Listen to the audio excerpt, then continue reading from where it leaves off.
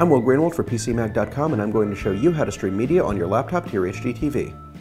There are several ways to do this, and each has its own strengths and weaknesses.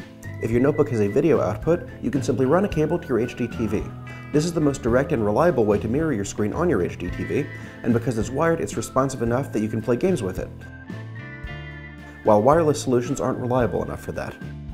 However, it requires physically connecting your laptop to your HDTV with a cable. If you have an Intel-based notebook, you might be able to use Intel's wireless display or WiDi. WiDi streams your laptop screen to any compatible WiDi or Miracast receiver.